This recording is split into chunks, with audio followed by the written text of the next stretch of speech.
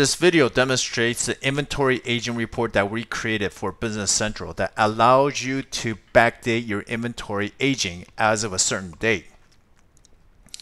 So to get to this report, you will run the inventory aging. Here you will need to define when you want to age your inventory as of, and it will back calculate your inventory value as of a certain day, organized into different time buckets. So in this case, I am going to run my inventory aging as of January 2023.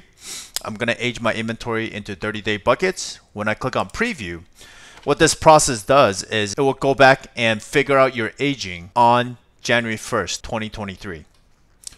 The inventory value will match exactly to your inventory valuation as well. If you need to report the numbers to the bank, you could present these two reports and there won't be any discrepancies. This report is available to download on AppSource. Give it a shot.